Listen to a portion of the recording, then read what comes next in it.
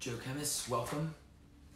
If you're tuning in on this lovely Sunday outside, I just want to say thank you.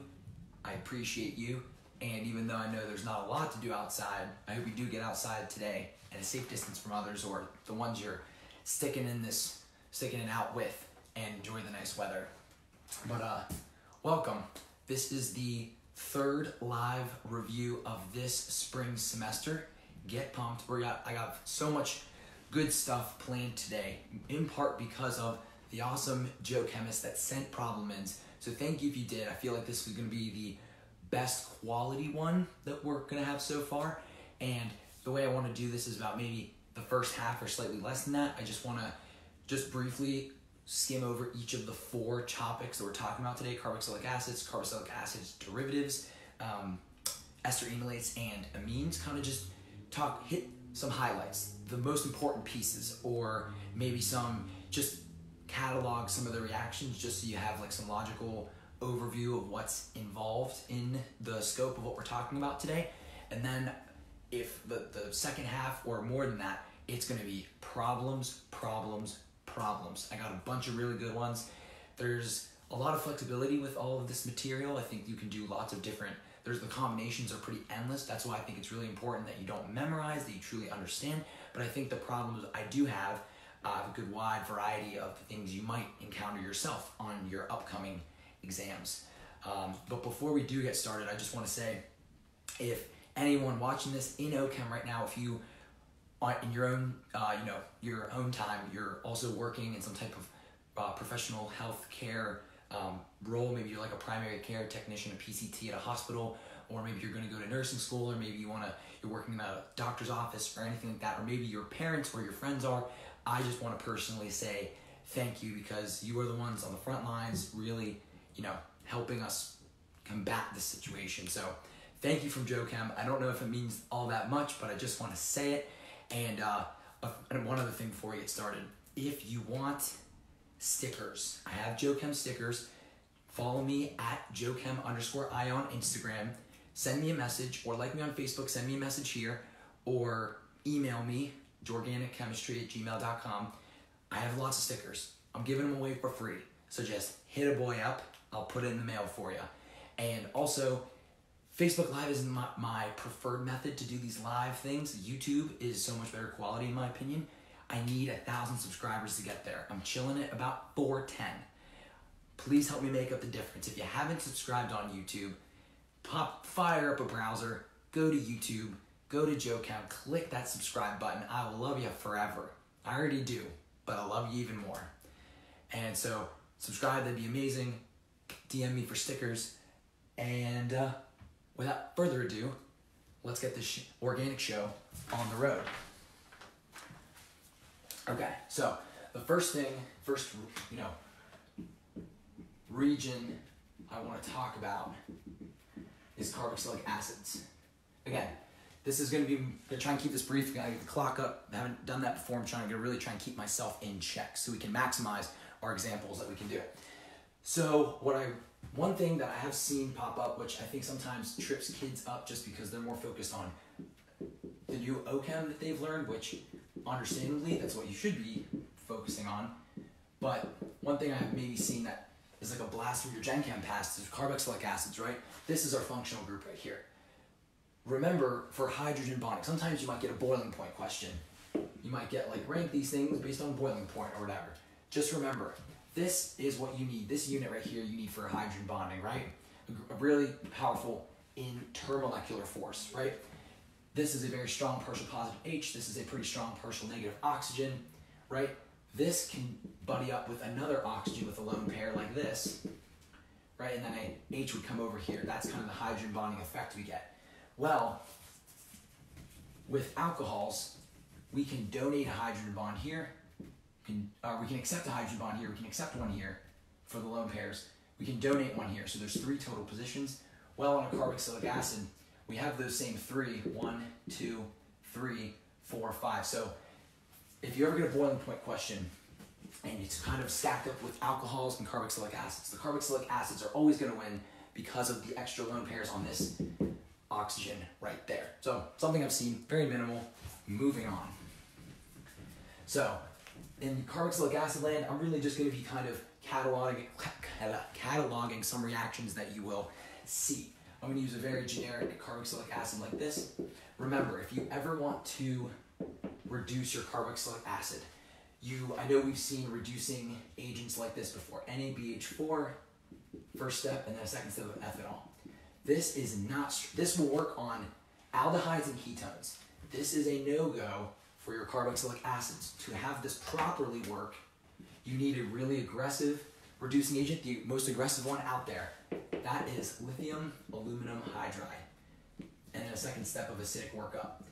And just to be on completely the same page, a globally accepted abbreviation for this is LAH. So if your professor has shown you that, which I'm assuming they probably have, just know that LAH is completely equivalent to this, and no matter what region of the world you're doing chemistry, everybody knows what you're talking about. Okay? So again, like if you've used Dibol will not make this work. You need to go to the alcohol, you need your very strong reducing friend, lithium aluminum hydride.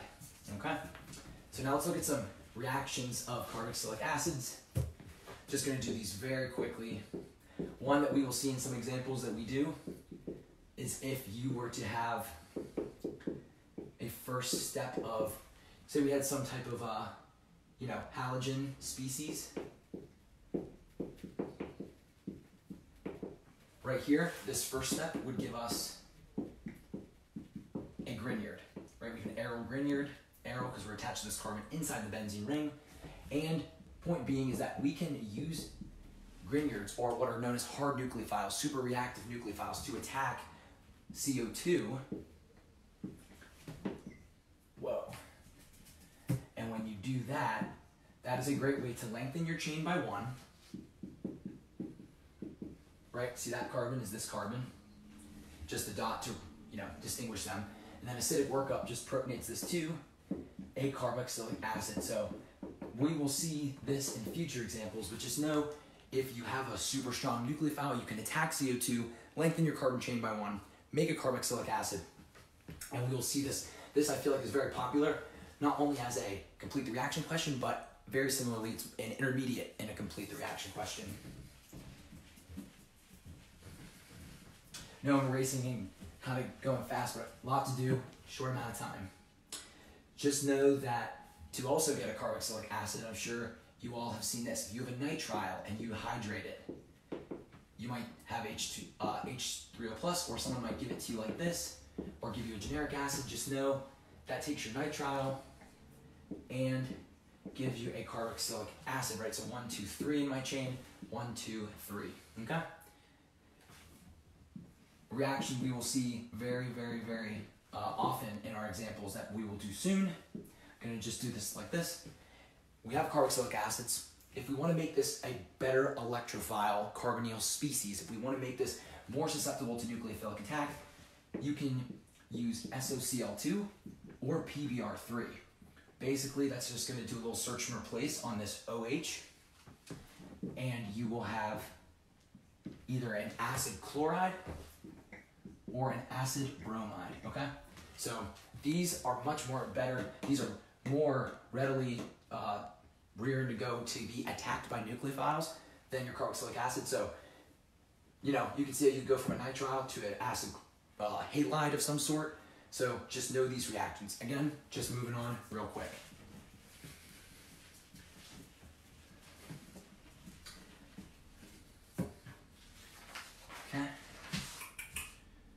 Okay, so one thing is with carboxylic acids, we can do so many things. Well, I'm going to show one example, but if I wanted to go from a carboxylic acid, and let's just say I had methanol in here with some H+. We will see this very, very often. I'm going to show one example of an addition-elimination mechanism, but I'm assuming you are all pros at that, addition-elimination, okay? So what this is going to do is the very first thing, just like we did in carbonyl chemistry with acetals, amines, and whatnot, we need to activate this carbonyl carbon, and we can do that by protonating this oxygen. So what that does that. So what we will then do is we will add. We will take our nucleophile, which is methanol, and we will add to the carbonyl-carbon, electrons kick up. Okay?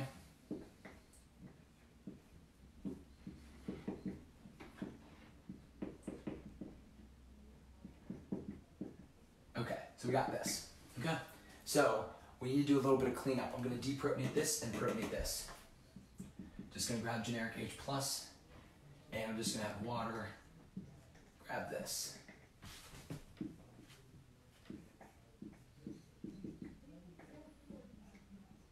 Okay, so we have done our added, our addition. Oof, grammar's bad.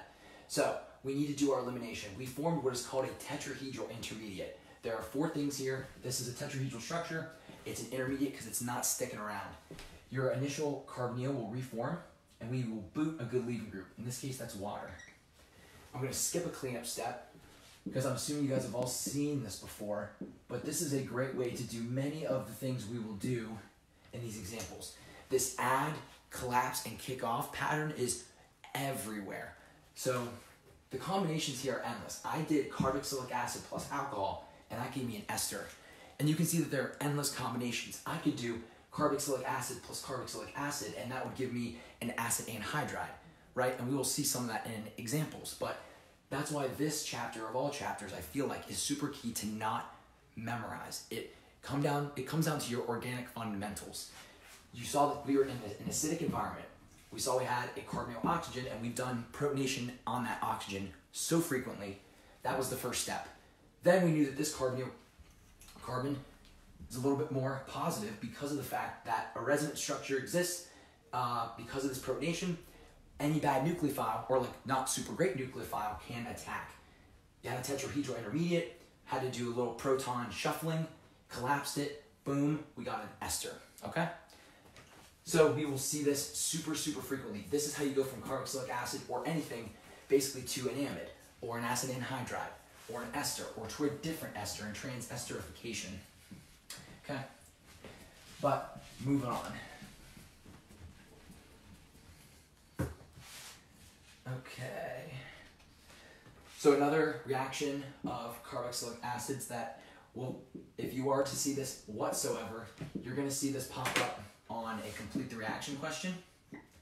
So if you see, hold on, I'm looking for the, okay, a first step of PBr3 and Br2, and a second step of H2O.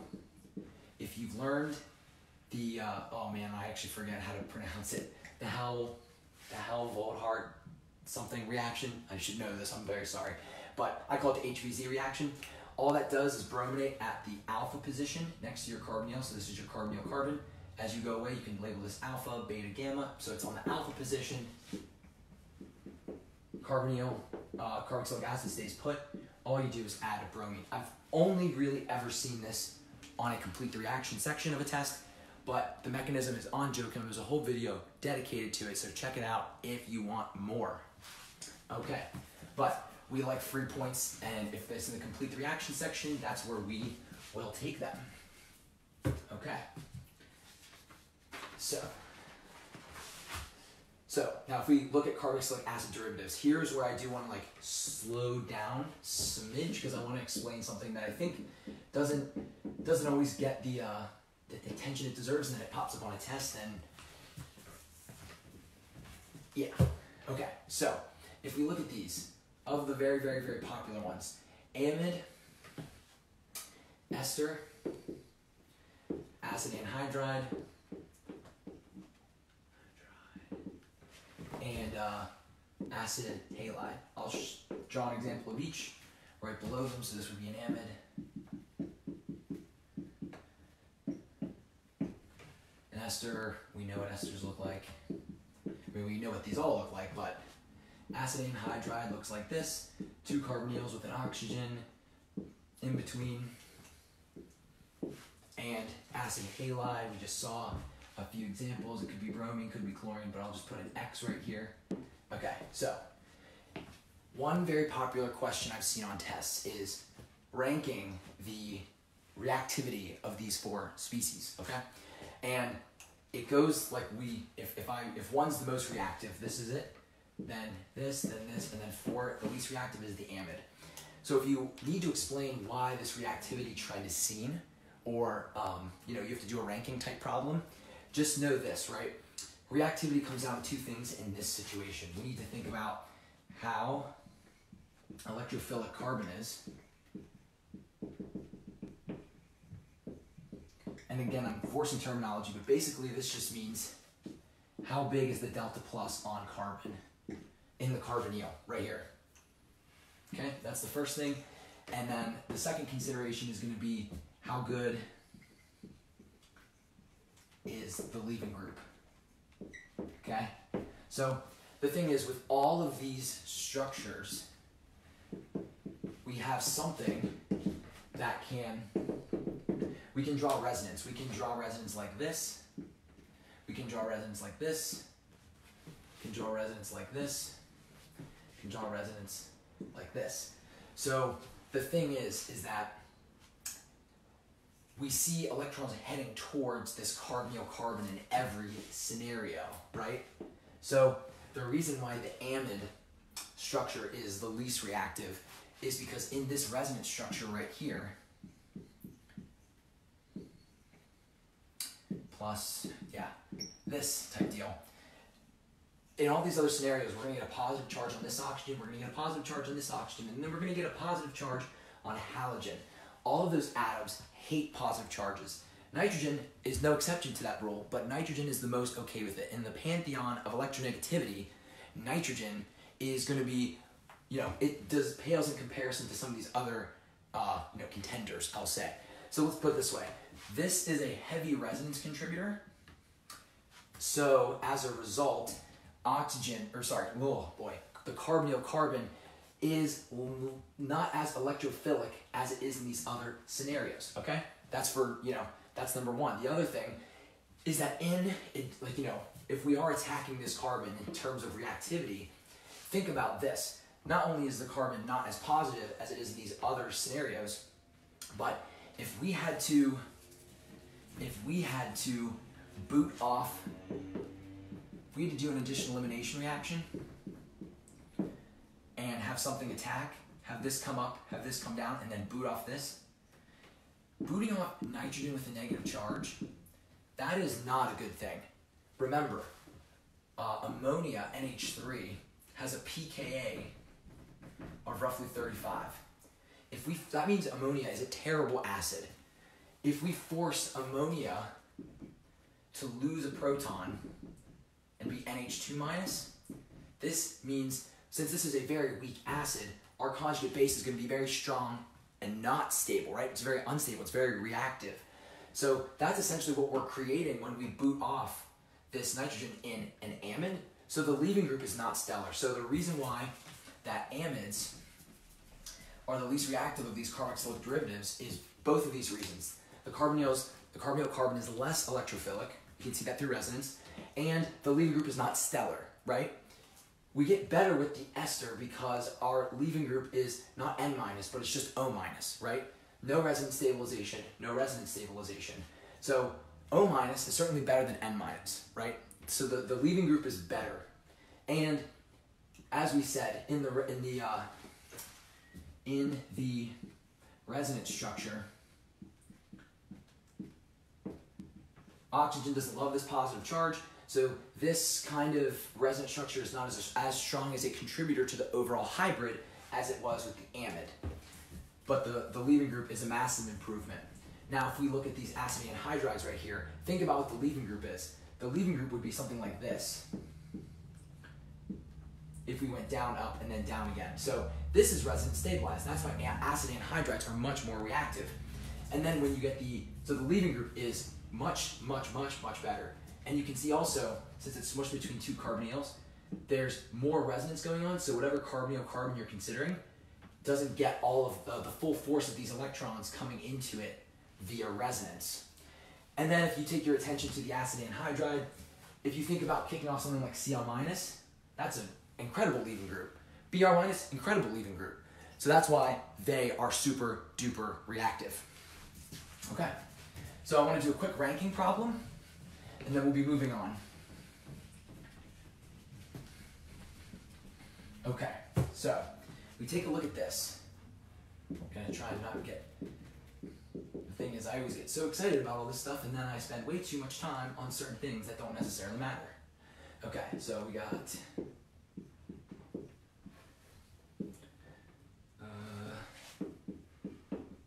oh boy, whoop.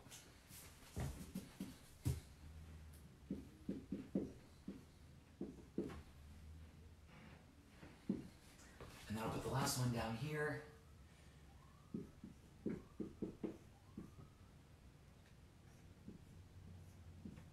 Okay, so I really like this problem. This was sent in by Zach Miller. Zach Miller, you're the man.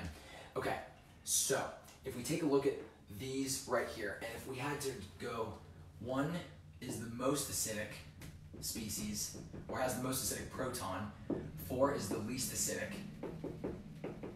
how would we rank these?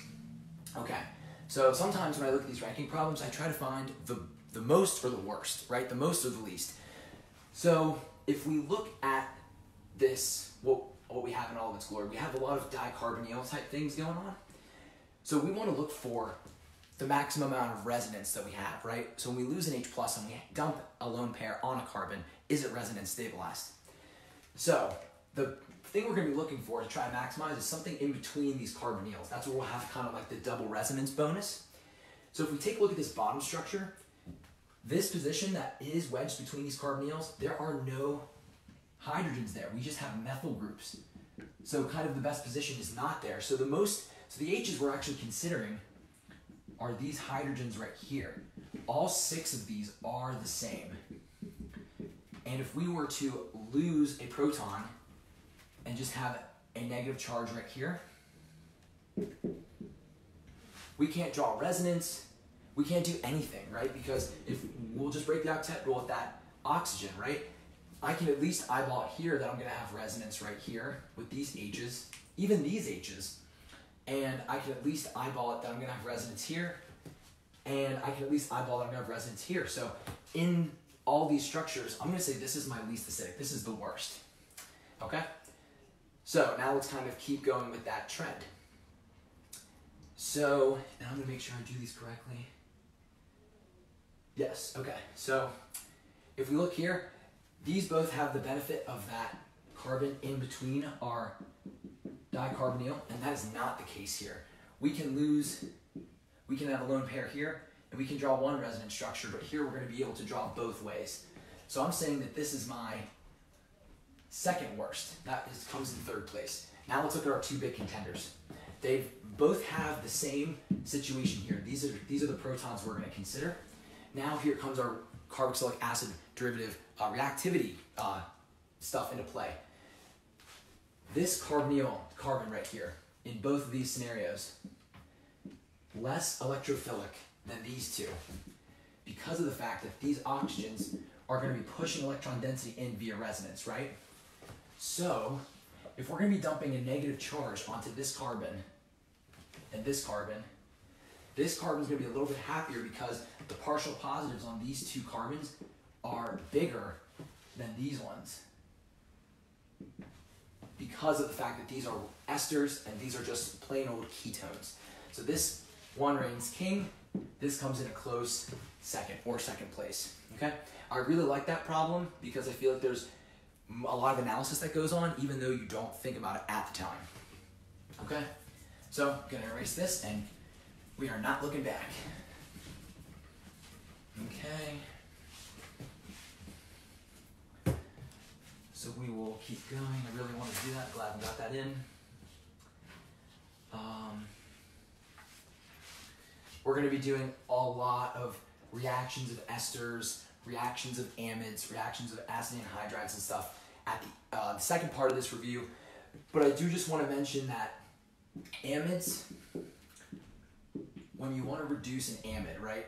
If you want to reduce a ketone, if you want to reduce an ester, if you want to reduce an acid anhydride, if you want to reduce an acid chloride or a bromide, they all follow a very similar mechanism, but amides are different. When you expose an amide to LAH in acidic workup, you don't do the classic, oh, here comes my hydride, I'm going to attack, do this, and do this. You don't do that because of the fact that you will be booting off a super unstable leaving group. So, in fact, and I've never seen this mechanism asked, but please know if you do need to know it, and if you do, I'll definitely make a Ochem video about it. I've only seen this in a complete the reaction section of an exam, but when you reduce an amide, you actually just kind of get your magic SpongeBob pencil, your Doodlebob pencil, and just erase your carbonyl, and you just get the underlying amine. Okay, so just want to stress that. It's really easy to grab points on this for complete the reactions, so I've seen that very frequently. Just wanted to toss it out there. Okay. And real quick, I want to just bring nitriles into the fray. Two reactions we will see very frequently with nitriles. Here's just a very generic one. We're going to see two.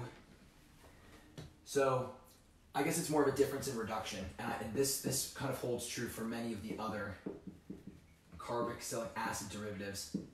If you use dibol, I'm going to try and say it, diisobutyl aluminum hydride, I think, versus lithium aluminum hydride, our good friend LAH. Okay, this is much more aggressive, this is much more mild. What you'll see here is you actually just reduce all the way to an amine, and never get tripped up when you do nitriles because you go from explicitly drawing the C to probably not explicitly drawing the C, so don't lose a carbon. But if you do dibol, you end up, you basically, so this is adding hydride twice. It's a hard nucleophile, it's going to attack 2 times. So times 2. But up here you just do it 1 time, 1x. And what you end up getting is you go through an amine intermediate.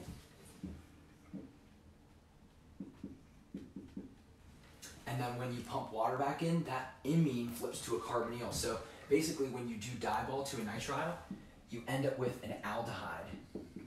It's like it comes out of nowhere, but it's because you have H- attack here, you create this, and then since you're pumping water back in, plus water, you get an aldehyde. So again, another thing we're going to see very frequently.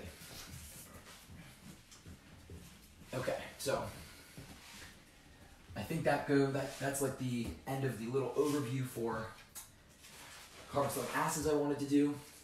Now I want to just touch on one thing regarding ester enolates. One thing before we quickly splash into amines and then we get our hands dirty with problems. Okay, so when you're doing when you're working with ester enolates, and specifically when you're doing clays and condensations, I just want to make it extremely clear. So here, I'll just say, let's have something like this. There's an ester, and then let's just say we did a first step of LDA, and then, actually, let's just do LDA. We'll make this so that we produce, LDA is just going to do alpha deprotonation. We'll make an ester enolate. Okay, right? So we know that this is the carbon that's going to be doing the attacking. That is where we are making bonds from. So we would then run into another of itself, right? Another ester. One's an enolate, one's an ester. We're going to attack right here. So when you do a claisen, right, we're going to attack from here, and electrons swing up. ETO. We reformed our carbonyl here. I'm bonding from here, I'm bonding to the carbonyl carbon. So here's my O- up here. And off of that, this dotted carbon, I know I had an O-ethyl as well as a methyl. And then on, yep, that looks good. Okay, so then this tetrahedral intermediate will collapse. And the only thing we can boot, the best leaving group we have is the O-ethyl, which isn't spectacular. And I bring this up because the one thing you need for a clays and condensation is when you boot off that leaving group. This is not the final product, but when you boot this, see we just have this left over. that position in between your dicarbonyl, that needs to at least have one H, one proton available for the thing you kicked off to come back and snag. You need that. You absolutely, absolutely, absolutely cannot skip that.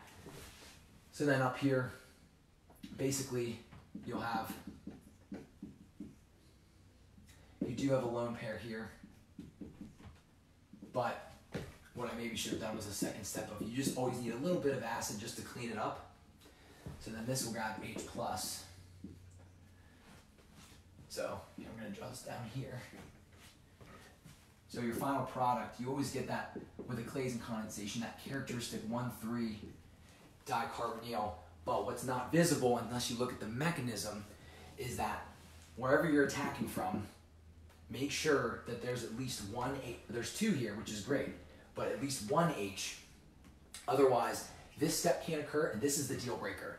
If this doesn't happen, the whole thing goes backwards, and you don't do a clays in, period. I want to show you an example of that.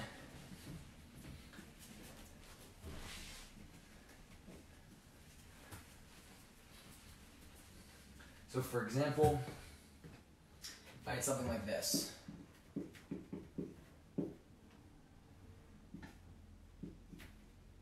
Yeah, let's do it. Let's say the first step of LDA and the second step of, let's just do a,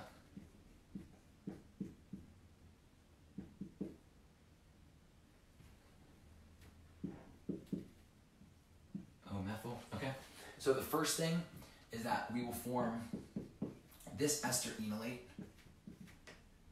Whoa, whoopsie daisy. This ester enolate, right? Because we'll deprotonate this position. We'll have this swing down, these kick up. Then we bring in the very ester we're going to attack.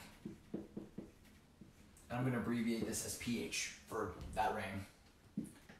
Remember, I'm bonding from here.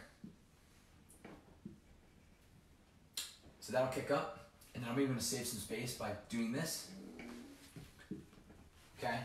It's basically just an addition, the addition-elimination, swing down, boot that off. Remember, that's not a great leaving group for us. So it's at this point that we reach the make or break point. So it's from here to here. All right, no, yeah, here we go. That's the bond. Wait, just kidding. We're bonding from here. I'm so sorry, guys. We are bonding from this position right here. So we have two methyl groups down right here because this carbon's attached to two CH3s right here. Oh my gosh, I'm really sorry, guys. See, that's what happens when you skip steps. Here's what we have going on. Whew, very sorry. Attacking from here, this carbon right here, doing this. It's at this point that the grumpy O-methyl minus methoxide comes back and says, okay, the deal was, the only reason why I left is that you promised me a proton that was wedged in between these carbonyls. And you can see because we have two methyl groups right here, there is no H here. There's just a CH3 and a CH3. So this reaction never happens, no reaction, okay? Just want to highlight that. So make sure if you're doing Claisen, it's really if you're attacking from a tertiary carbon right there. The alpha carbon is tertiary because you can't satisfy that proton requirement, okay? Very important. Sorry for the little mishap. Okay. That is one thing I absolutely wanted to highlight with ester enolates. Okay. I'm pretty sure, and maybe to this point, the one thing I did want to specify is that when you do have these characteristic, these 1,3 dicarbonyls right here, these beta, because they're, alpha, beta, they're beta dicarbonyl. It's important to note that this position right here is very acidic, right?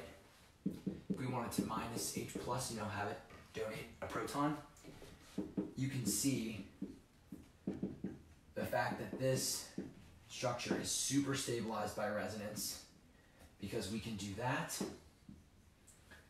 where we have O-, and I won't draw it, but you can see I easily could have done it this way as well. So lots of resonance. Electrons are absolutely delocalized. So if this carbon loses H+, it's not the only one that has to bear the additional charge. We got a delocalization between these three atoms right there. Okay? Very, very, very big. So what you'll see is if you ever have this, it's super easy to turn this position into a nucleophile, this carbon to be very nucleophilic, because it's super easy to deprotonate. Okay, so another thing I want to highlight for these ester enolates, last thing too, will be, and then we do amines, then we do problems, is that be very wary, be very on alert. If you have something like this, I'm going to make this like an ester of some sort, right? Like a diester. Let's say they're the same. Let's say R is the same. If you ever see this, I feel like it's very popular in complete the reaction questions. If you ever see NaOH, H2O, then a second step of kind of like a catalytic acid or just H+, and then you see like,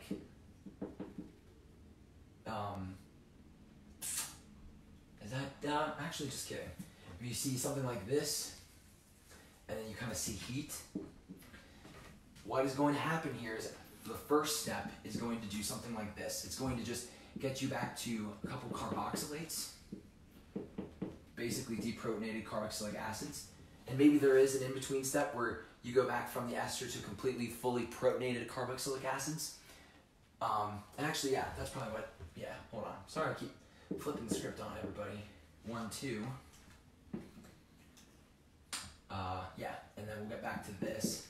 So we get back to a full-on carboxylic acid.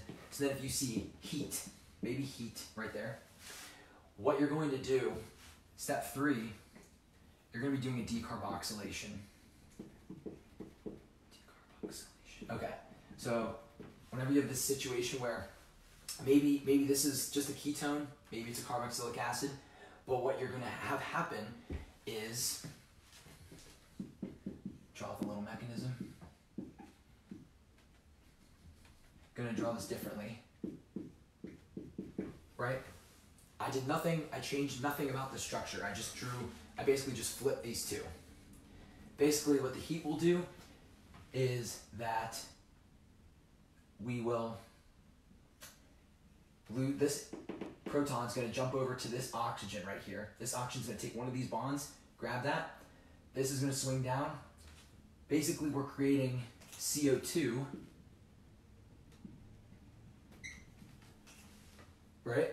So now this carbon has 2 bonds here, 2 bonds here, just like carbon dioxide does. But it needs to break off of the structure. So to completely sever that bond between the two, quite literally, these electrons come here. So what is you have is you basically make a temporary enol and you create CO2, and then this structure quickly flips back to this. And I know I basically just retaught decarboxylation, but I think it's super easy to forget how this can be quickly integrated and complete the reaction questions and synthesis in some ways, okay? So watch out for that. Okay. That does it for what I wanted to skim over with ester enolates. Let's just quickly dip our toes in the amine pool, and then we'll get our hands dirty with problems. Kind of right on schedule, which never happens. Okay. So, with amines, one thing I do want to bring up is if you have a tertiary amine, let's just say we were bonded to CH3, we were bonded to an ethyl group, and let's say we were bonded to a propyl group. So what I basically want to say is we have an amine bonded to 4 different things. You would think this amine is chiral. And by everything you learned by regarding stereochemistry up to this point, or when you learned about this topic, you would be right. You'd be 100% correct. 4 different things. You know, we're counting the lone pair as a unique position, right? This would be non-superimposable on its mirror image. However, if you had a little beaker of this, my artistic abilities, if you had a beaker of this and you flashed some light, plain polarized light going this way, at it, you would probably expect the plane of it to be rotated, right? Because of the fact that this is chiral, which means it does rotate the plane of polarized light. However, what you would see is that it does not rotate. The reason being, amines do this thing. They have this, it's called nitrogen inversion, or I was introduced to it as amine inversion. Basically, the activation energy is super low for this to occur. Basically, you know, this is a trigonal pyramidal structure. What will happen is, because just even, you know, room temperature will make the nitrogen kind of take all of its groups and flip them in and out, like picture like an umbrella blowing in and out of the wind, and this constantly happens. And then in the middle of that transition state, in a way, this would be the CH3, this would be the ethyl, this would be the propyl. You have your lone pair kind of mimicking like a p orbital, so it's almost like your amine is temporarily sp2 hybridized. So you're constantly flipping between this state where, and again, this is a bad drawing, what I'm drawing up top, but I do want to bring it up that you do have this constant amine thing going on where it's basically an umbrella blowing in, you know, inside out, then right back in, inside out, right back in. It goes through this transition state where it mimics sp2 hybridization. So it's almost like this amine is its own racemic mixture, okay? I've seen this question asked on tests before, so if you get it, you know, does a tertiary amine, or does an amine bond into 4 different things rotate the plane of polarized light? The answer is no, okay? So just want to bring that up. It can come up. It seems like a silly thing to lose points on. Okay. Okie dokie. Let's keep going. Really just kind of wanted to show 2 more reactions that we will be using in problems. Again, we'll bring back our good friend, the nitrile. And I just want to show you 2 ways of kind of producing amines. So if we wanted to get this as well as, actually, hold on. Just the nitrile for this one. To get from here to here, right? We see we have a nitrogen source right here. And if you think about it, right? Carbon is triple bonded to this nitrogen. Nitrogen is more electronegative than oxygen, or carbon. Carbon loses this electron battle, so it's pretty strongly positive. If you were to we need to reduce this to get to that state. So if we are bring our enforcer friend back, lithium aluminum hydride with some acidic workup, that is enough to take a nitrile to an amine, okay? Another reaction that I've seen very sneakily worked into a lot of problems is, say we had something like this, something that was really good for SN2. What you can do is, if you can get an azide ion on there, basically if you can get N3- on there, which is a good nucleophile, if you get N3- there, I guess this is more so the reaction right here, and you toss in some PPH3, some triphenylphosphine, as well as water, you end up with, you basically take your N3, your azide ion, and you make it an NH2. So the reason I want to kind of bring these up, so this would be a first step of this, and then a second step of PPH3 and H2O. We have 2 carbons here, and that's where our NH2 goes. What I wanted to bring up about this is in the production of amines, right? These are 2 ways.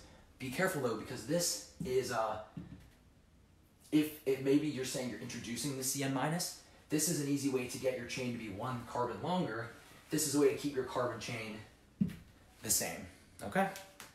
All right, so that kind of glossed over the points I wanted to make, and we are about halfway in on the mark.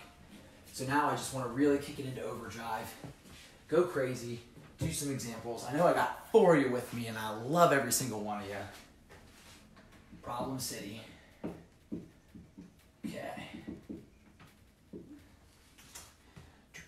Okay, so we do not need, hold on, I'm just kind of getting myself. Oh, and I didn't explicitly go over reductive amination and the monic reaction, but we will be doing examples with them.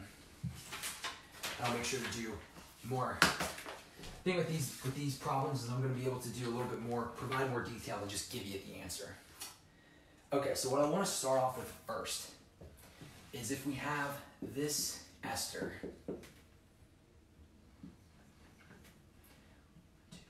Okay, cool. So what I want to do is kind of do the type of thing on exams where there's like a bunch of reaction arrows.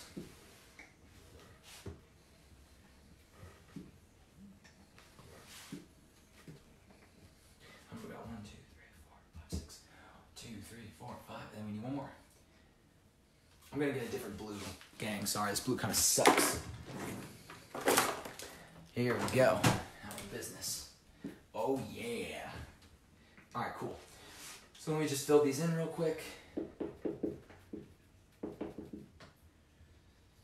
Sorry, I know this is not,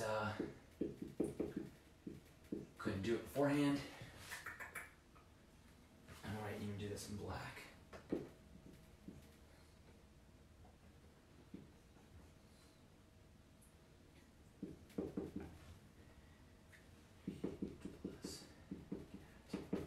Okay.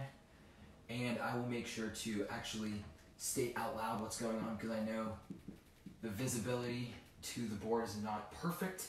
I know I can see it perfectly, but that does not mean y'all can. So let's do.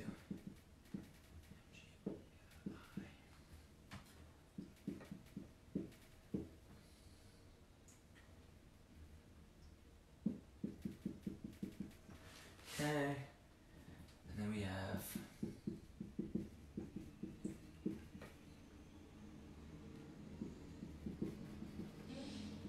Okay. And then last one.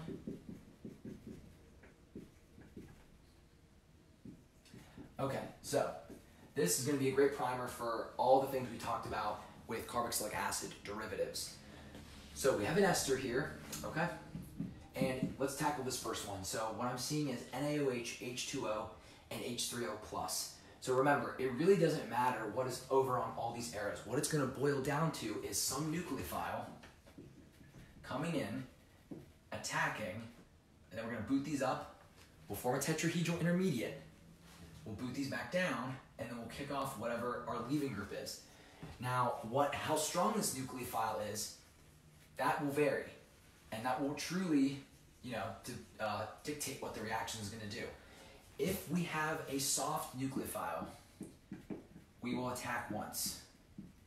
One attack. And if we have a hard nucleophile, and we have enough of it, we'll attack twice. Now, for hard nucleophiles, right, these are our crazy reactive things. These are our Grignards, our so basically, and our organolithiums. So basically, our organolithiums, our Grignards, and then hydride from LAH. Anything else is considered soft, okay? So, in my experience, these are the hard nucleophiles I've run into, and then everything else is soft, and that's like the easiest way for me to avoid memorizing individually. Is this hard or soft? Or is this hard or soft? There's just a few hard nucleophiles, and most everybody else is soft. So, if we take a look here, hydroxide is our nucleophile that we're dealing with. Basically, what this means is we're going to take the ester and we're going to do ester hydrolysis. We're really just trying to get a carboxylic acid back. So, after step number 1, I hope you'll see that we have this. We have O-. I hope you know we have this, right? Because basically, hydroxide comes in, it attacks, we kick up, we kick down, we boot off. And then the second step is actually just workup. So if you do base catalyzed ester hydrolysis, you'll stick with this, you'll have this ion left over. But if you tack in some H3O+, that gets you to a fully protonated carboxylic acid at the end, okay? So now if we look here, basically it's the same thing, except all I'm swapping out is I have this obnoxiously large alcohol here. So this alcohol is just going to attack electrons kick up, electrons kick down. We'll boot off this methoxide. And I really should have given myself some more room, but all we're going to have here, 1, 2, 3, 4, 5. So I hope you see that this part is from the original ester. This is from the alcohol, and all we did was just take this section, toss it out, and slide that in, okay? So if we look here, I see an ester, I see an amine. Same deal. All I'm going to be doing is attacking, kicking up, swinging down, and booting off. So I'm basically taking this and replacing this here. So instead of an ester, I'll have an amide. So let me just even draw this. And instead of an oxygen, now I have my nitrogen. And be careful with nitrogen. I see an H here, but if I had an H on my final product, that means nitrogen would have a 1, 2, 3, 4 formal charge and a positive. I know I'm not showing the work, but since it's a tertiary amine, we'll have that lone pair there to make sure nitrogen is neutral, okay? So now, right here, this one I want to actually do some of the work for. So, since we have excess of this CH3MgI, right? This Grignard iodide type deal. Basically, our nucleophile is this really reactive CH3 minus. Okay, rear end to go, rear end to attack. What's going to happen is, and I hope electrons are coming from carbon. We'll attack here. Electrons kick up. So we just draw this over here. O minus, a new CH3. 1, 2, 3, 4, 5, okay? So what's gonna happen is we have a tetrahedral intermediate, we'll collapse that sucker, and our best leaving group is this right here, so we'll kick that off. So now, and I'm gonna draw this on this side. So I have the new CH3 over here, I have a ketone, and 1, 2, 3, 4, 5. Well, I have excess Grignard, so another Grignard's gonna come in, and this attack is much more familiar to us. This was an OG attack we've done. And 1, 2, 3, 4, 5. Okay, so I hope you're seeing that these are the two new CH3s that I've added, right? And then with this second step of acidic workup, all I'm gonna do is just quench that negative charge, quench the alkoxide right there. That's our product. So, 1, 2, 3, 4. 1, 2, 3, 4, 5. So if you're seeing 1, 2, 3, 4, 5, these are our original carbons from our ester, and these two CH3s are the new kids in town, okay? So, similarly, we have a deal right here, where this was a hard nucleophile and I added twice, and I should really specify that this is excess, okay? So, there is a slight twist here, and I know some professors love to do this, and some students have seen this type of thing, slight, little gotcha thing before, some haven't. All this is, this is lithium aluminum hydride. However, instead of LiAlD4 or H4, it's D4. Deuterium is just hydrogen with an extra neutron. So it's a little heavier, so in stereochemistry land, or in organic chemistry world, we should draw deuteriums explicitly. Not even we should, we have to. So basically we're doing attack like this twice. Deuterium comes in, these kick up, they swing back down, and we boot this. We would then have the deuterium, 1, 2, 3, 4, 5. So this is an aldehyde, right? And since we have excess, deuterium comes back.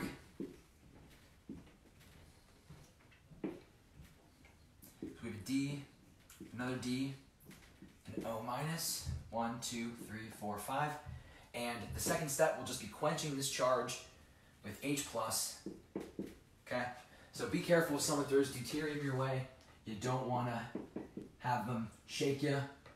Just stay calm, cool, and collected. You just know it's hydrogen packing a little bit, a few extra pounds. Hydrogen that's been in quarantine, okay? So this last problem, we see diball. Now diol, diisobutyl aluminum hydride, all diol is to us, I hope when you see those big capital letters, all you're thinking about is H minus, but H minus, that's mild. It's not a hard nucleophile. This is reasonable hydride. It's only going to add once. It's your halfway point to lithium aluminum hydride, okay? So this just means you're going to reduce once. So basically, if you just want to do the mechanism, we just have H minus come in. This kicks up, this kicks down. We boot this off. So what that would look like is we have an H here, and then 1, 2, 3, 4, 5. It just steps you from an ester to an aldehyde. Okay? So I really feel like this could be some type of question on a test where, you know, I'm limited by my whiteboard space, but this is in the smack dab in the middle of a piece of paper, and you have arrows flying off everywhere, and you just have to do this type of analysis over and over and over again. But I hope you all saw that it was somewhat repetitive, actually, because it all boiled down to just asking yourself, am I doing this once or am I doing it twice, right? Is it a hard nucleophile in excess or is it a soft nucleophile? And then from there, it was just add, create a tetrahedral intermediate. You know, maybe you have to shuffle protons depending if you're in what environment you're in, collapse it, boot something off, and then ask yourself, should I do this again or should I stop? And we got all these answers right here. So this, this, this, this, this, and this, okay? Cool. So what I'm gonna do, go ahead and erase these.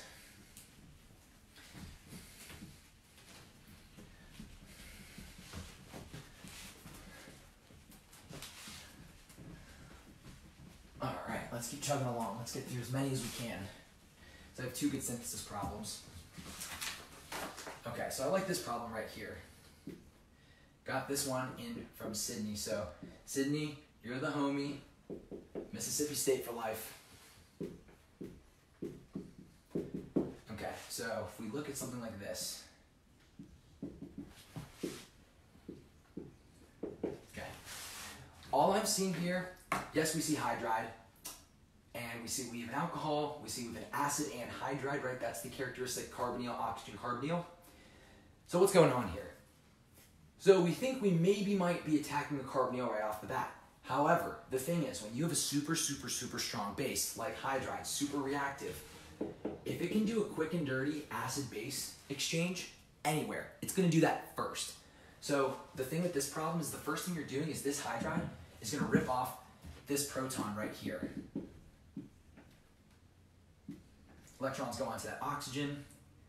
So we actually get a pretty cool thing going on here, is before we even attack and just do a straight up reduction, we actually do an acid-base reaction, which sets us up for this oxygen to be more nucleophilic than it was before. Now think about this. We can have this oxygen do an intramolecular attack, which is always preferred, right? Because you're doing something within a molecule. Entropy is good. So whenever I see a situation like this, I always start counting carbons because we're gonna be forming a ring and we need to make sure the number of that ring is what we want it to be, like, you know, something stable. No ring strain. 1, 2, 3, 4, 5, 6, right? Ding, ding, ding. We always want to form a 6-membered ring if possible. 0 ring strain. So what's going to happen here is we will attack and electrons will kick up. So I'm going to draw this benzene ring because I didn't touch that. And what I always like to do is do a 1, 2, 3, 4, 5, and 6. Number the carbons that are going to be a part of this ring. So I see that I'm going to have an O minus, and that's 6. 6, 5, 4. Then I need to draw 3, 2, 1. And 1 happens to be an oxygen, so I'll draw that in. There's my ring. And then I need to fill off the things that are in carbon 6, right? Off of 6, rather. So let me do a off of 6, right? I have this oxygen, the rest of the acid anhydride. Well, we just formed a tetrahedral intermediate, and we did the addition part of this addition-elimination mechanism, so let's eliminate. Let's swing these down and boot this thing off. And if you think about it, this is just acetate, which is resin stabilized. This puppy is an excellent leaving group. So our final product being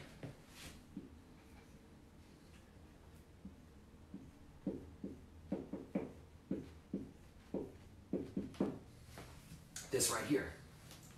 I really like this problem because you think it's just going to be attacked with your nucleophile at the beginning, but it's truly just an acid-base reaction that then supports an intramolecular attack. So great problem in this guy's opinion. Okay, so with that done, look at 30 more minutes of fun. So if you're with me, if you've newly joined, thank you for carving some time out on this wonderful Sunday in quarantine. And if you're watching later, after the fact, well, I guess you're too busy to make it. Feelings only hurt a little bit. Okay, so let's do some rapid problems.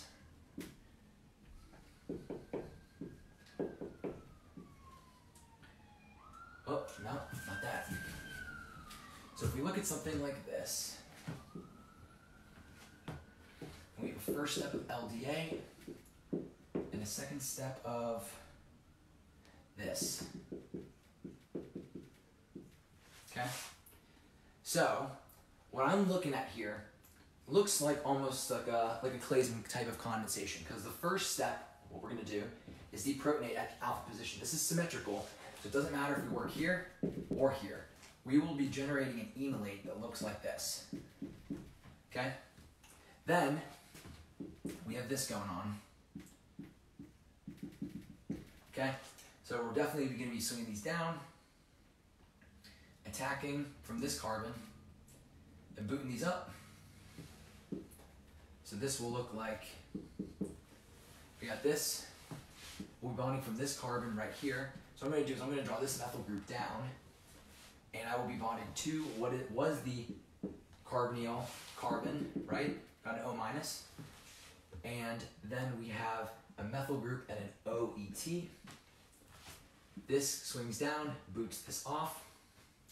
And remember our criteria check, or our one criterion rather, for a Claisen, right?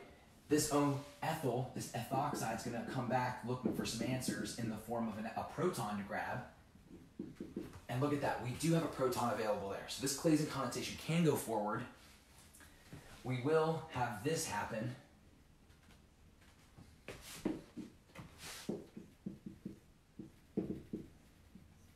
It's one pair on that carbon. Okay, and the reason why we, oh, I forgot it. I forgot to put H plus workup.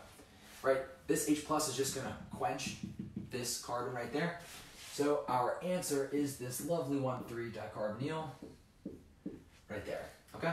Just a straightforward Claisen, but remember, you need to look if when you form your product, initial product, right, you need to, this acid base that has to happen. So if if a proton isn't available in between the two carbonyls, it's a no-go.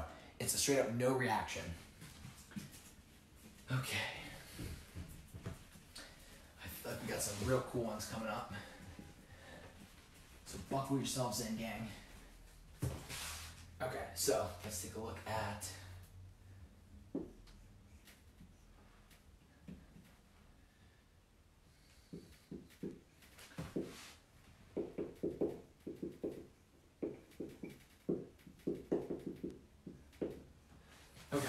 so remember what we have going on here. We see we have a nitrile. We see we have a mild source of H minus. This is going to add just the one time. And what that intermediate will look like is something like this.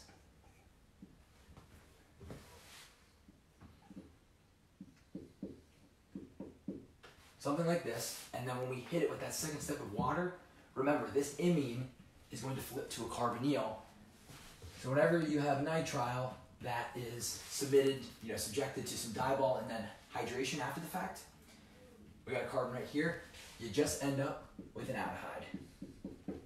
Okay, cool. So let's take a look.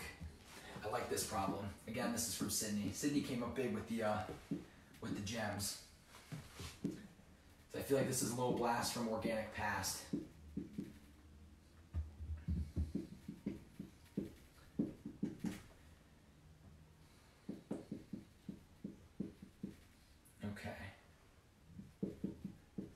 changed it a little bit, but here we go. So if we take a look at this, we need to predict the product.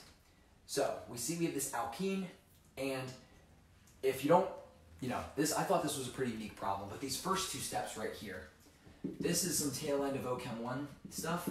This is ozonolysis. And how it plays in here is that, remember, with ozonolysis, you get your molecular scissors out, you snip right there, and you form carbonyls here and here. You always need ozone, but depending on whether you follow it up with peroxide or zinc, you get different things. So in this case, because we use peroxide, you actually get, I'll draw the first kind of step 1, 2 down here, you end up with carboxylic acids, which is absolutely what we were looking for. So we're more concerned about the bigger chunk of this molecule, not so much the little 1 carbon piece we're going to form. But then if you see what step 3 is, we basically have acidic conditions and an alcohol. So all we're going to be doing in step 3, we will be protonating this and just be doing esterification with this isopropyl alcohol, right? This is my fun way of, that's isopropyl alcohol, right? So essentially, isopropanol is going to come in. We're going to attack like this. Oh, whoa. Electrons are going onto oxygen.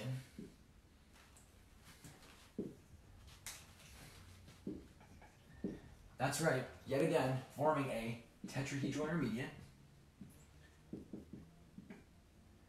I'm going to go ahead and I'm going to switch back to the isopropyl notation just to save some space. But remember, so in this situation, we want this to stay because we're doing esterification, right? We're introducing this new piece, and we eventually need to drive off water. So in this situation, we want this to stay, and we want this to leave. So we just need to do a little proton shuffle. So you're going to have H+ available. I'm just going to be lazy and just have H+. And I'm going to be lazy and use water to help clean this up. So we're going to have something like this.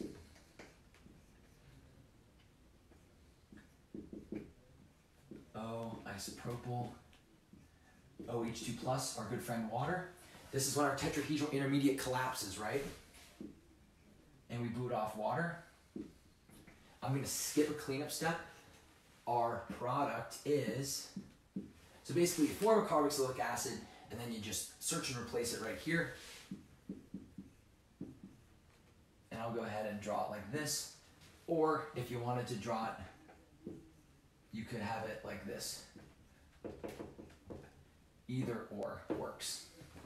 Okay, but I like this problem because it brought back a little tidbit of Ochem I into our lives. Okay, cool.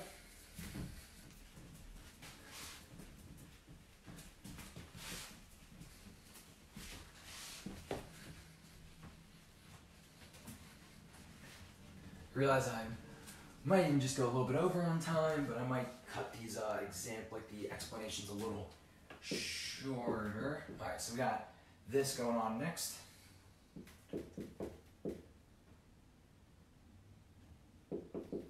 Okay, so here's some amine stuff coming at you.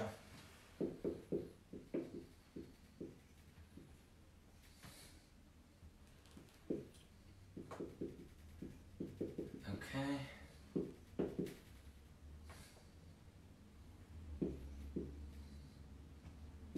Okay, so in this reaction, the first thing we have going on is we have a carbonyl, and it's an aldehyde. So in this first step, we're actually just doing imine formation. So we're imine pros by now. This is where all that hard work from, yesteryear comes in handy. 1, 2. Okay, here's our imine. That's going to be step 1. So this reaction is reductive amination.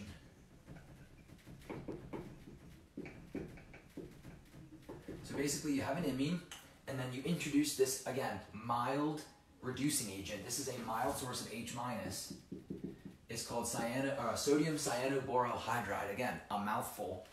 But all that's going to do is just, and I'm grossly simplifying the mechanism, but you're just going to basically do this with some cleanup. But you basically just take a carbonyl, and wherever your carbonyl is, you just make it, you make it an amine, and if your amine has anything off of it, like it does here, I almost just made a big oopsie. There you go. So it's basically the carbon you have here gets a bond to nitrogen, and then whatever that amine has off of it, here's our R group, 1, 2, 3 carbons, 1, 2, 3. That's what we have going on. So for reductive amination, it's really just something you already know to do, form an amine, and then just reduce it down, and there you go. Okay, so I like this problem coming up too. Just, all right, let's take a look at this. O-ethyl, iodine. Okay, so on this problem, we got some sodium azide, and then we have some PPH3 and some water. Okay, so maybe what you're seeing is, okay, I see some azide and I see this. Perfect conditions to form an amine, right? We need this azide on our structure first, and I hope what you're seeing is in here, we see, okay, this carbon, while it is secondary, that little iffy, part for SN2, I-, super good leaving group, N3- is a super weak base, so we're at no risk of doing E2, we're definitely gonna be doing SN2. So the very first part of this reaction is do SN2, and I think here, personally, I think here's the trick. So after step 1, careful, didn't touch the stereocenter here, but we did do SN2 at this position, so we're not dashed anymore. We had to come from the back side, the azide did, which for this dash was a wedge, so the azide attaches as a wedge, and then when the PPH3 in the water does its job, again, we didn't touch our ethoxide piece right here, and we still have a wedge here. So you have an amine, but it's a wedged amine, okay? I like this problem because it involves, again, it involves a piece of organic chemistry that's not at the forefront of your mind, maybe, right now, okay? Erase this all.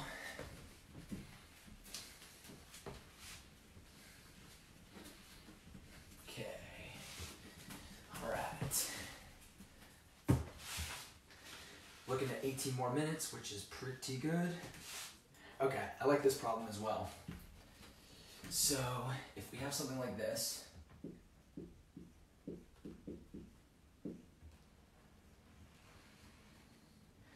we have 1,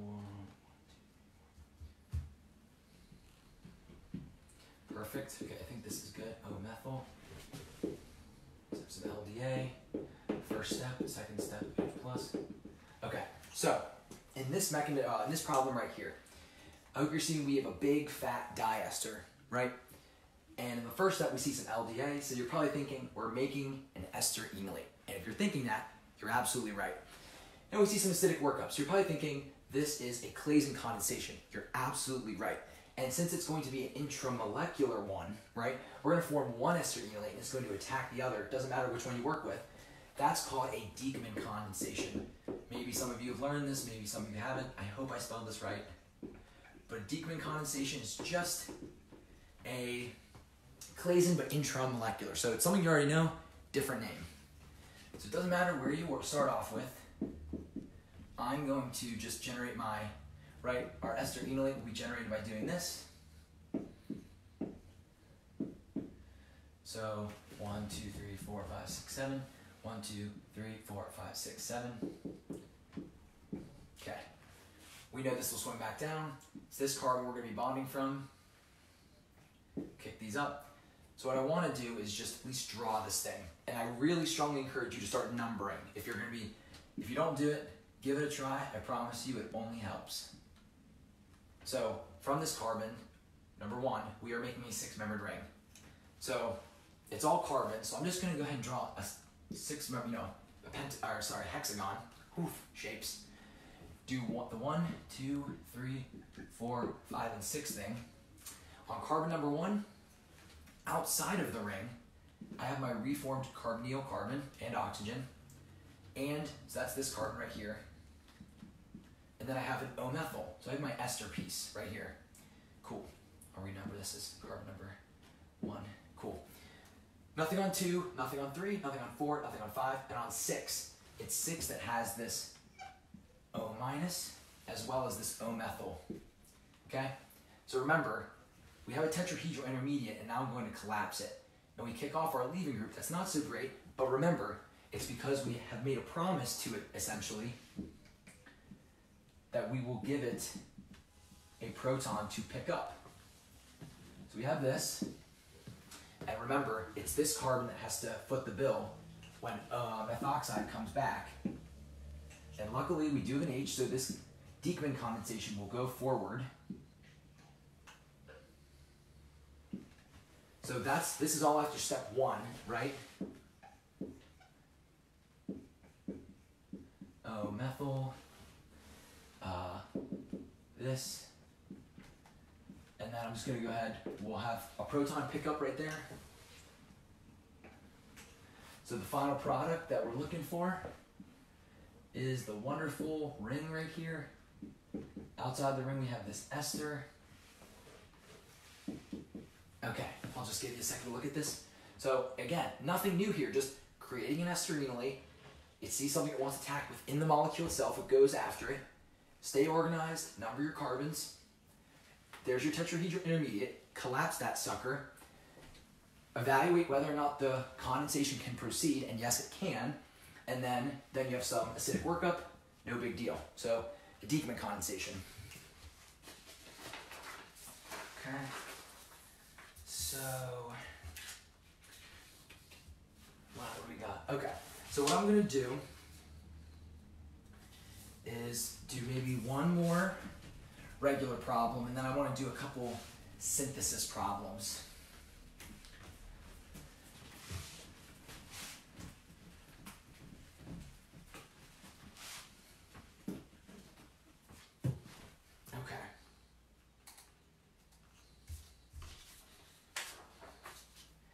So what I really like,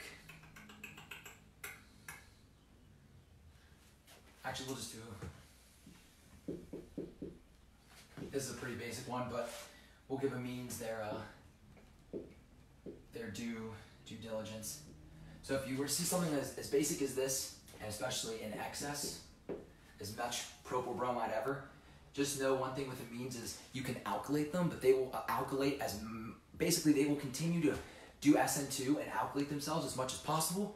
So if you had a problem like this, basically you're just going to be doing this 4 times. So what you'll end up having is a quaternary amine with 4 of the alkyl groups you tossed in. That's positive, and then you'll have the corresponding leaving group. This is an ammonium salt.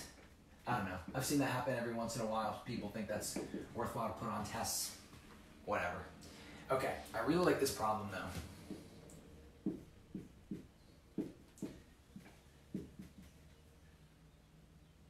So we got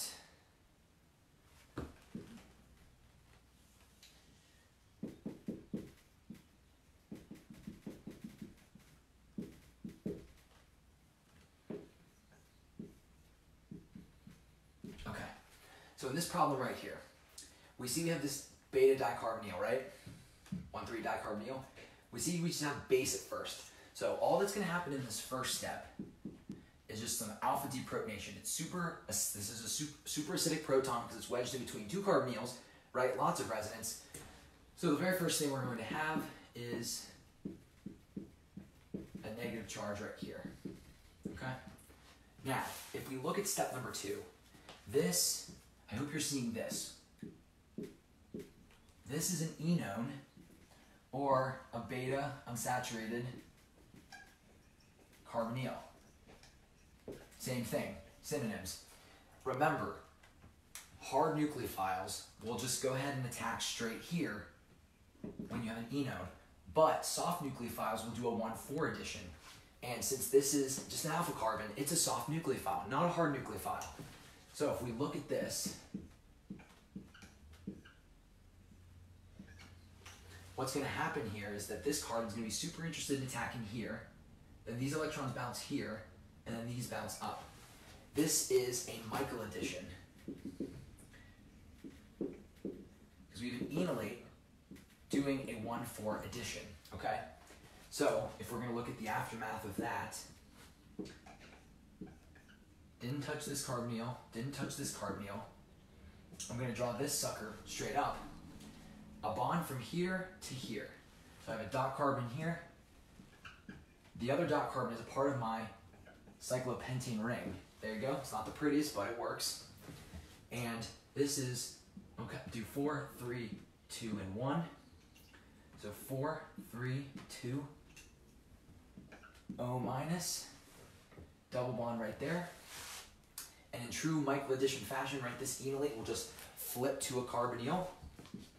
So our final product is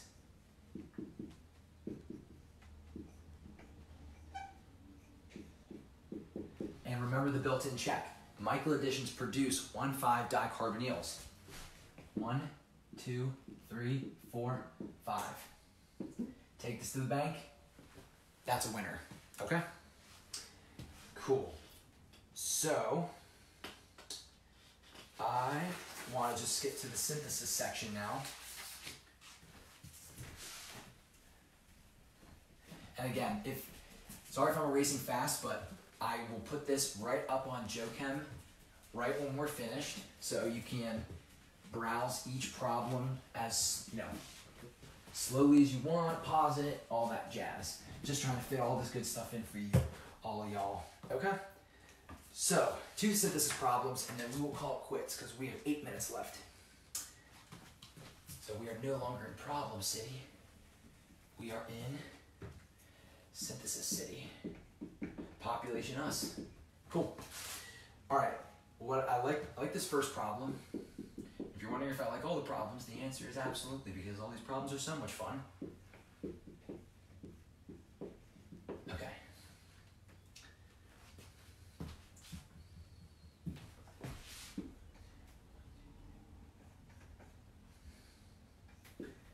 Okay, so here's our problem, and one additional piece of information is we can use anything. We can use 4 carbons or less. Okay, so that's kind of cool. You can grab some extra stuff off the shelf if we need it. The very first rule that we have in Ochem is count our carbons, right? So we have 1, 2, 3, and then we do have these, you know, extra pieces in these right here. However, I'm not going to count them because I don't see them over there. So I do see I have a core of kind of 3 carbons. Like here, I'll just do 3, and then if we want to count the extras, there's 2 and 4 here. So it's almost like we have 7, and in our product we have 1, 2, 3, 4, 5, 6. 6 carbons. Okay. So this is a really interesting problem, and I'll tell you what, like whenever I first saw the synthesis, I think this is one of those things where you might need to see one before you kind of pick up a pattern on it. But let's start working backwards, because clearly, I hope what you're maybe seeing is we don't see any carbonyls at the end, and we see that we have lost one. It might be a perfect decarboxylation situation. Okay, so what I want to do is let's take this one step back. I'm going to kind of work like this. Clearly we have an alcohol, which means we probably had something from a higher oxidative state. So maybe I had a carboxylic acid. And I know I can make this happen with my trusty friend, lithium aluminum hydride with acidic workup. Okay? All right. So I have my carboxylic acid. Now, I hope what maybe you're thinking is this would be perfect to, if we step this back. Okay. Clearly we don't see another carbonyl. So one thing to think of is, if I took this back one step, is there any, maybe I could draw what this was before I did a decarboxylation. And maybe that, it could be wrong, but let me just draw it and see if that gives me a clear path to going back to my initial structure. So if I had something like this, I'll do kind of doodle this up here. What if I had, I always like to have this type of structure right here where it's like, here's kind of like our 3 carbons up here, and then you might have some type of R group, right? In this case, maybe it's 3 carbons, and then, so these would be like kind of like the 2 carbons right here. We're going to lose one of these. 1, 2, 3, 4. So maybe I have 1, 2, 3, 4. Because if I had these reagents right here, if I had some, some heat for this exactly to go back, basically I'm just going to lose this, and I'll have 1, 2, 3, 4, 5, 6 carbons. 1, 2, 3, 4, 5, 6. That looks pretty good to me, because let's just say we're going to roll with this. So really, all I've done from this step to this step is assume I had an extra carbon beforehand, right? Because here I have 1, 2, 3, 4, 5, 6, 7. So this is, I'm going to lose CO2.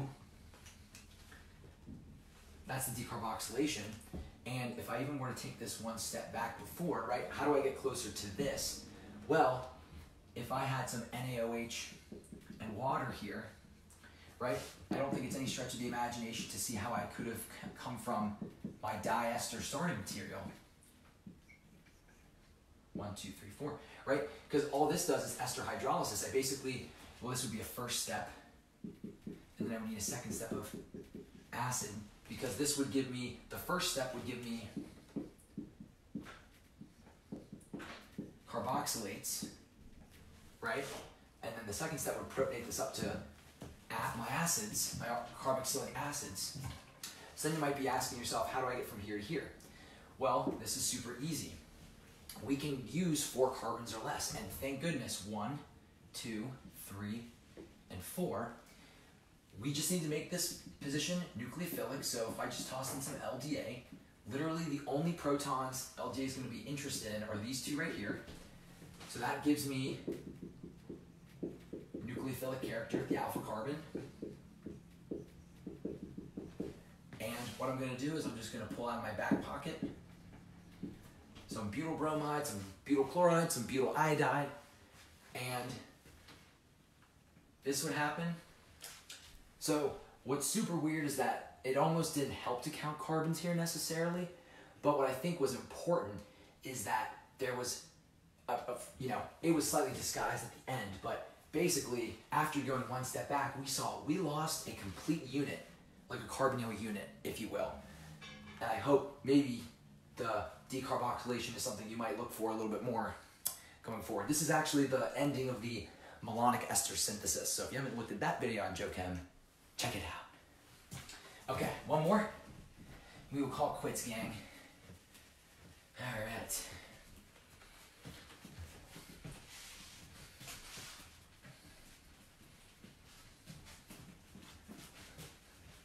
Okay.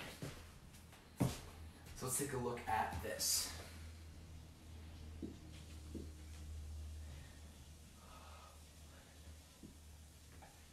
So we got this, and we will be making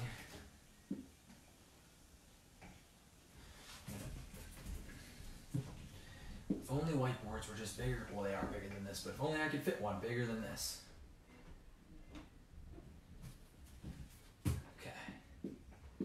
Really like this problem. I'm a big fan. As if you're surprised. Okay, so we got this right here. So if I look at my starting material, the only difference here is that we're just going to be looking, you can use anything 3 carbons or less. So if I look at my starting material, I see 1, 2, 3, 4 carbons.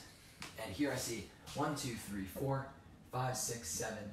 Oh, 1, 2, 3, 4. 5, 6, 7, 8, 9. Okay, 9 carbons. All right, so it's looking very promising to, actually, let me just make sure I didn't do anything dumb. 1, 2, 3, 4, 5, 6, 7, 8, 9.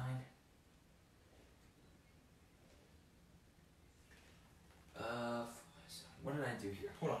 Sorry, gang. 1 second. I'm thinking on my paper, I lost some carbons. And that is not cool. Oh, dumb, sorry. Okay, so one combo that could work is 2 of these and a 1 carbon piece. Math is hard sometimes, okay? But let's check this out. So one thing that I did not kind of go over in the amines thing, but I hope if you're doing amines that you've seen before, is something called the monic reaction. And what the monic reaction is you have an imine that gets attacked by an enol. And what you end up with, characteristically, is you have a carbonyl, and from the alpha carbon, right here, so you'd be attacking from this carbon, from your enol, you'll kind of see like a 1, 2. Like from here, from the alpha, beta, you'll get like a nitrogen in your gamma position. So this is textbook monic reaction. And I'm sorry, like, you all, not everyone's is doing amines for this test, but so for the monic reaction, all you really need is some acid to keep it going. But it's enol plus imine. So let's see if we can break this up. So I see 1, 2, 3, 4 right there. 1, 2, 3, 4, 5. So maybe I can work with this, but a natural division point looks like right here. So it looks like this was my enol. So let me go ahead and draw this. That's my enol. And if we were to then look at the amine or the imine piece, it looks like this looks pretty safe. Yeah, and it'll even be a plus charge right there, but whatever. Here's our imine. Whoa.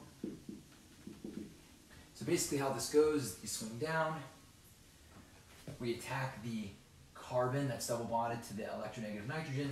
That's how this goes, okay? So now that we've done this, we can kind of take this in 2 chunks. Our synthesis problem just got much simpler. So what I'm going to do is focus on the enol for a second. So all I had to do to make this work was just throw in some acid. So this came from a carbonyl, and the carbonyl is an aldehyde, right? Well. 1, 2, 3, 4, 1, 2, 3, 4. We know how to make this happen. If I do diwall and acidic workup, we know that this goes through an imine intermediate that then flips back to its carbonyl form, so bam, done. Now we need to do our imines. So remember, imines form with like a primary amine, or NH3, and a carbonyl. So if we look at we see this was our imine right here. So I'm thinking we had a 1 carbon carbonyl, right? This would be this sucker right here. Okay? And all we need to make this work is just some water and acid. So this is less than 3 carbons, so we can just take this off the shelf. And then we are on the hook for this 1, 2, 3, 4 piece right here, okay? So this is a primary amine, makes perfect sense. That's how we did our imine formation.